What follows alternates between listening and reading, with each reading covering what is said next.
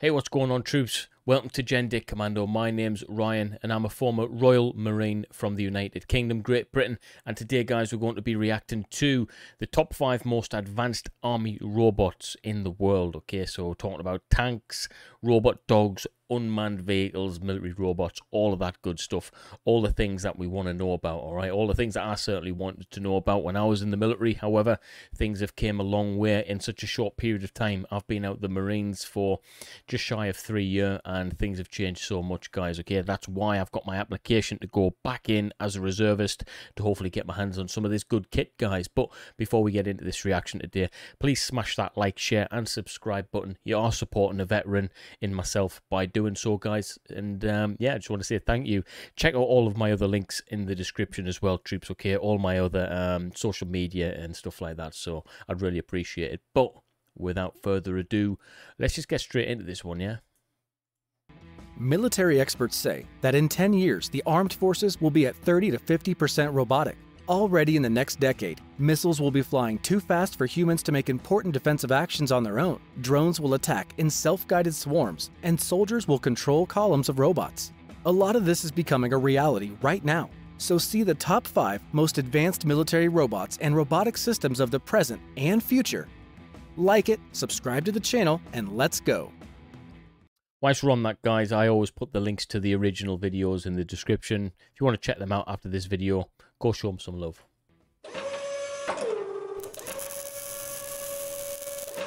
Pro robots. Yeah, buddy.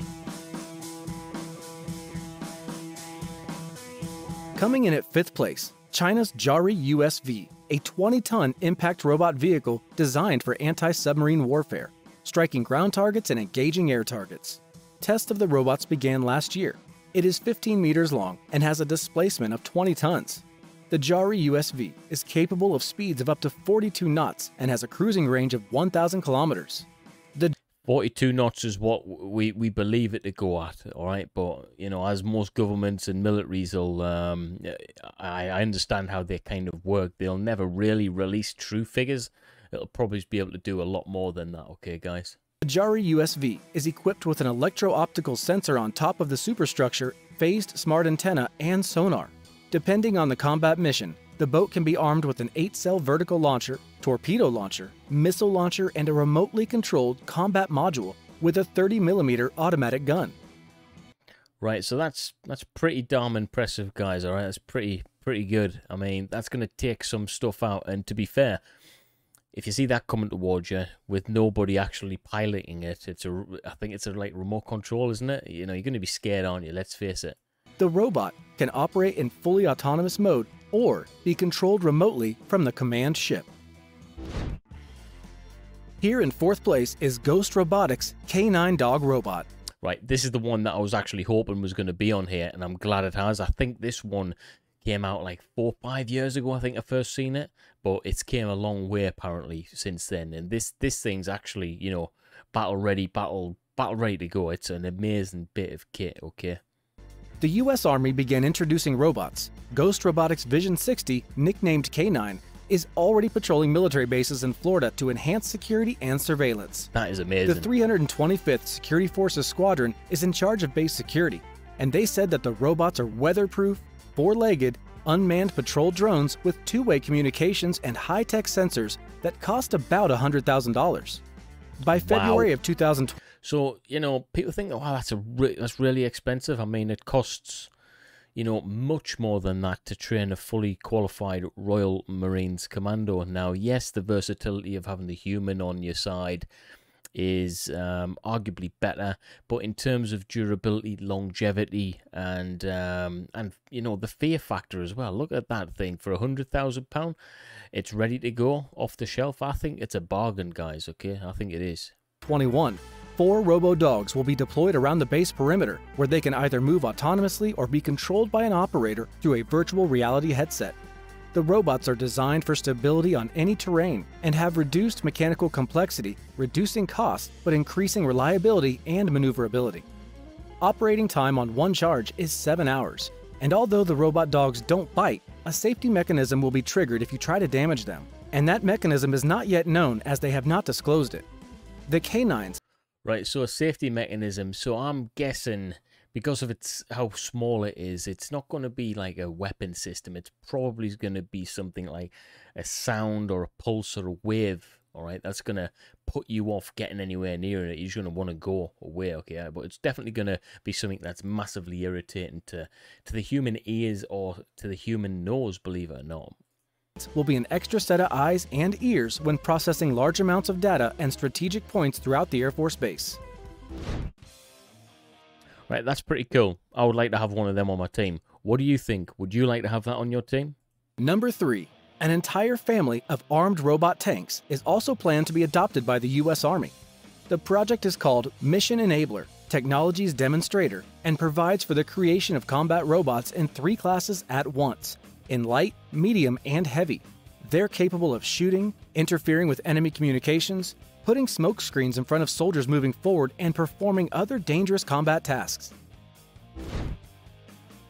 The smallest vehicle, the Robotic Combat Vehicle Light, or RCVL, will be a wheeled vehicle weighing less than 10 tons and armed with light but powerful weapons such as the Javelin anti-tank missile launcher. Right, so the Javelin, for instance, is a heavy weapons kind of, utilization in the military, mainly the infantry. Infanteers will carry these things, all right? They're man-packable. So if you think about it, this tank, although it weighs 10 tons, it can do something that that humans can do, i.e. carry it, but it'll have a longer range. It'll be able to get into positions quicker potentially, and it'll be able to put itself in more danger. Humans, we're limited in that sense. You're not going to stand right in front of a tank, but guess what? A tank can stand in front of a tank. And I think that's pretty damn good, all right? I would like to think that we could utilize something like that. The RCV Medium, with nearly the same dimensions, will be twice as heavy to accommodate heavier weapons, armor, and tracked gear. Right, that looks scary. I'm not going to lie. That looks naughty. The robot will be equipped with a medium cannon, probably the 30 to 40 millimeter range, or several anti-tank guided missiles. And last in this group is the Robotic Combat Vehicle Heavy, weighing up to 30 tons and will be the main battle tank without a crew. It will be armed with large caliber direct fire guns capable of destroying tanks such as the Chinese Type 99 and the Russian T-14 Armata.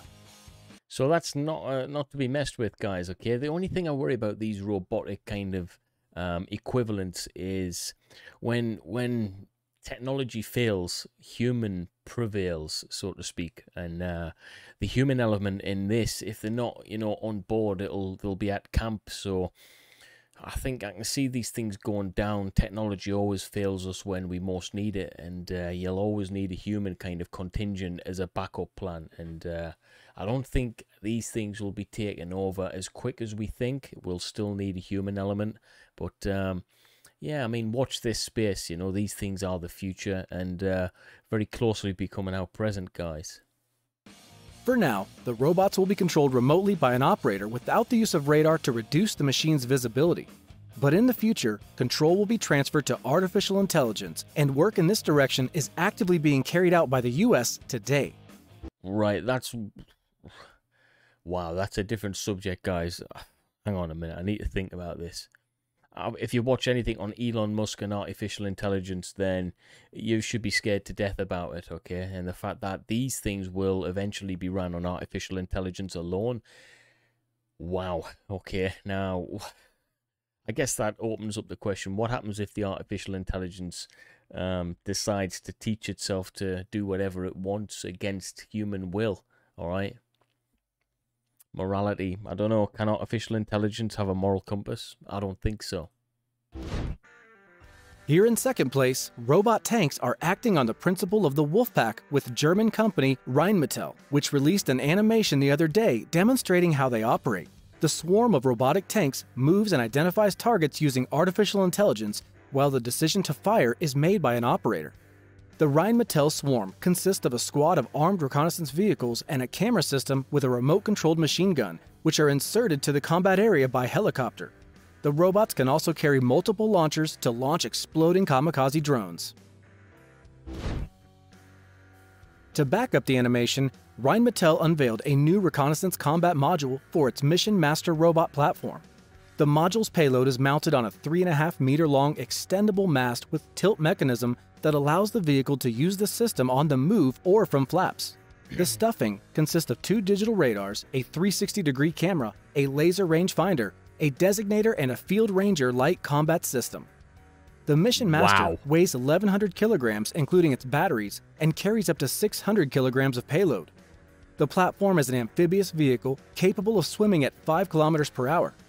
The robot can operate for 8 hours or travel for 140 to 160 kilometers at 20 kilometers per hour with full... That is really, really cool. I really like that, guys. Let me know what you think. I really, really like that. Charged batteries.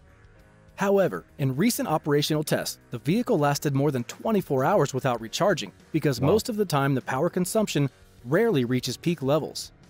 Friends, while we're here, don't forget to subscribe to the channel. It really motivates us to make even more interesting releases. Hey, he took the words right out of my mouth, guys. If you don't mind hitting that subscribe if you're brand new here, boom, you'll help me right out. And here we are in first place with the Tempest Future Fighter. The Tempest Future Fighter is a next-generation air combat system that should be ready by 2035. It's being 2035. That is, how can they even put that date on it to be that long? I don't get it. They're doing that as a stooge for the militaries to go, oh, look, this is not going to be ready until then, to slow down the arms race for it. That's just me thinking. That's just the way I think, guys. Maybe they've already got this technology right now. What do you think? Let me know in the comments. Developed by the UK Ministry of Defence in conjunction with a host of technology companies and institutes. Right, I am surprised that the UK military is, or the UK Ministry of Defence is the ones that are developing this, because we've got no budget, all right? The military budget is absolutely crap in the United Kingdom compared to what it used to be anyway. The 6th generation fighter will incorporate several new technologies, including invisibility, direct energy weapons, and hypersonic weapons. Tempest, with elements of artificial intelligence, will be able to fly autonomously and use drone swarm technology to control them. Another tech being developed in Tempest is the ability to interact on the battlefield, exchanging sensor data and messages to coordinate an attack or defend with other robots. Tempest will have an adaptive cycle engine and a virtual cockpit displayed on the pilot-operator headset. A generator has also been developed for the aircraft, providing unprecedented levels of electricity. A key feature of the drone will be the radar technology with data processing capacity equivalent to downloading 9 hours of HD video per second, or all the internet traffic of a major city. Right, that is one of the most phenomenal things I've ever seen in my life. I love aircraft. That just blew the socks off it. Today, the military is deciding whether the weapons of the future should attack independently or whether the control should still belong to humans.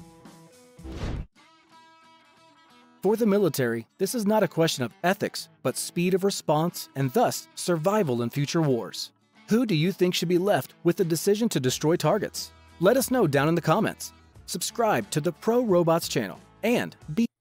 You know what, guys? Actually, while we're on that one, I think...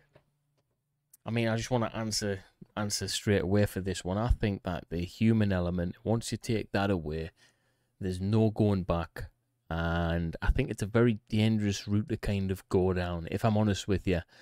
What do you think? I don't think we should take away that human element. I think if there's anything bad or good going to be done, you know, it should have a human interaction. You know, if we're allowing artificial intelligence to control things, how far do we go with it? Okay, it sounds like a Terminator movie, doesn't it? But I really enjoyed that one, guys. I'm glad that I reacted to that one. If you like that video and you got any questions you want to ask me, drop a comment below. Make sure you like, share, and subscribe. Go check out my other channel, Dit Gaming. The link is in the description.